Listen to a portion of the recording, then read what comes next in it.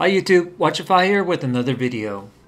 For this video I wanted to compare and contrast the famous Seiko FlightMaster SNA 411 with the Citizen EcoDrive NightHawk model BJ7052E. In the past, these two watches were often considered similar aviation style watches, and I think that mainly has to do with the appearance of their dials and how you can use them to perform various calculations. However, in some aspects, these two Japanese brand watches are very different, so I'll go over that and also let you know which watch I like more. I believe both are officially discontinued, but you can still find them for sale, both new and pre-owned. At the time of this video, on eBay, the Seiko FlightMaster sells for $300 new. On Amazon, it's found selling for almost $400. This Citizen NightHawk model can still be found on Amazon for just under $300, but the best price I found was from gray market seller Joma Shop at $225. Movement-wise, on the Seiko you get the regular battery-powered quartz movement 7T62. It's got a date complication and 3 sub-dial complications. With the Seiko you get the added functionality of a chronograph and an alarm over the Citizen. The Citizen has the solar-powered EcoDrive caliber B877 inside. That alone might make you decide that the Citizen is the better watch, but to me it's not a big deal to change out the Seiko's battery every 3 years. In terms of accuracy, I will say that the Seiko FlightMaster is the only watch in my collection that never gains or loses time. Every time I check it, it's accurate down to the second. I think I just got lucky, as all my other quartz movement watches gain time, including the Citizen NightHawk, which has a standard accuracy rating of plus or minus 15 seconds a month. For case size, I measured the Seiko at 41.5 millimeters, while the Citizen is a bit larger at 42.4. The odd thing about the Citizen is that almost the entire 42 millimeters is taken up by the dial, and this makes the watch appear larger. Lug-to-lug distance on the FlightMaster is 44.3 millimeters compared to the NightHawk's larger 46.7 millimeter measurement.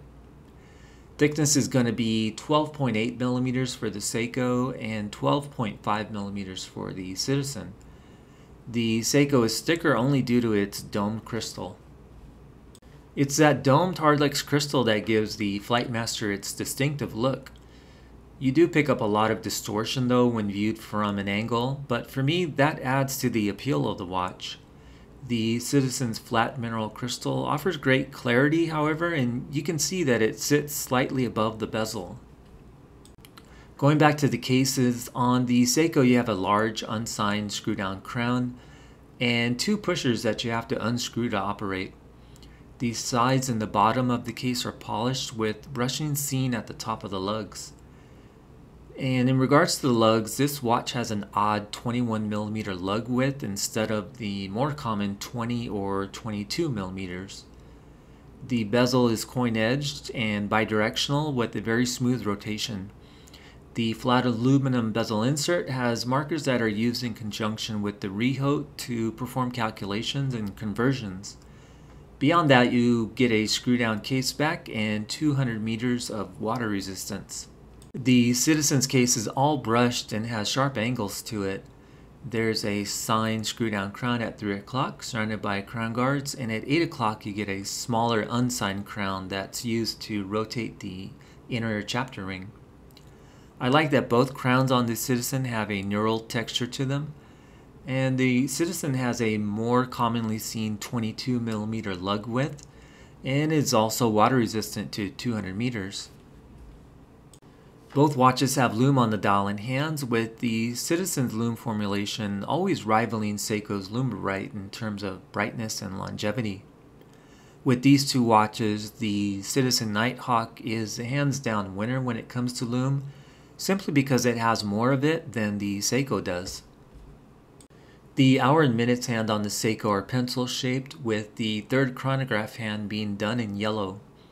The four-handed Citizen has larger sword-shaped hour and minute hands, and a white seconds hand that contrasts great against the dark dial.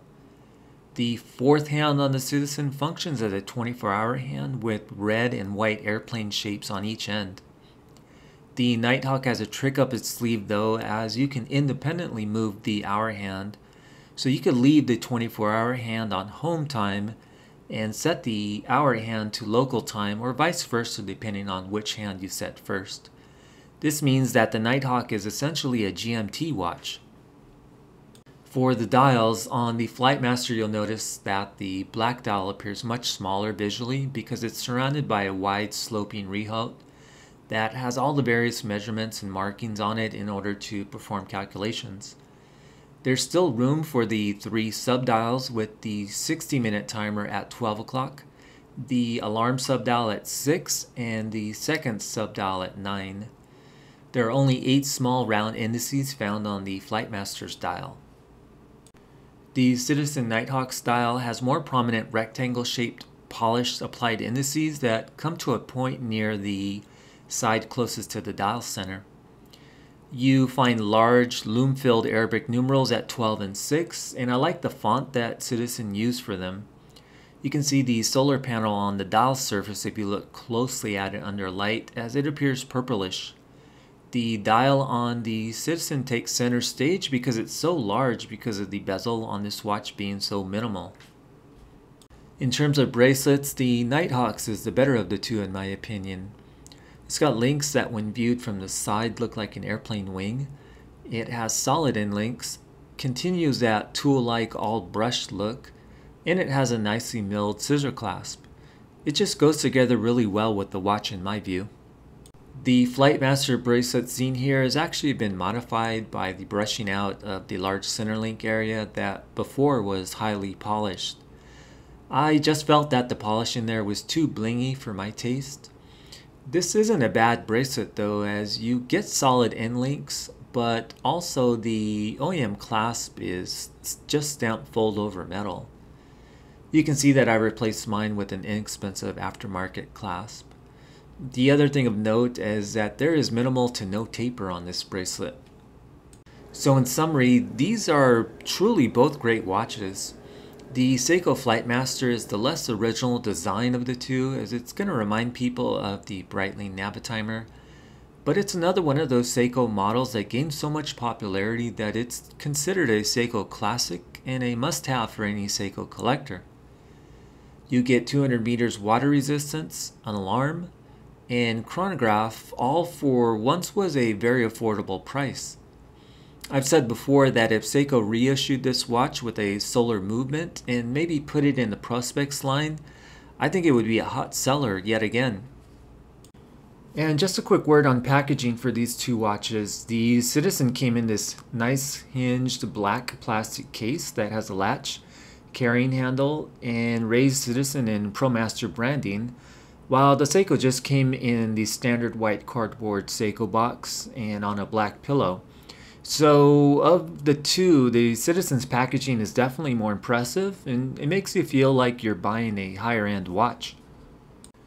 This Citizen is more original. Its GMT functionality is great to have, along with its eco-drive movement, and I personally think it's one of Citizen's best designs with its little quirks like the airplane shapes and the inner 24-hour half dial.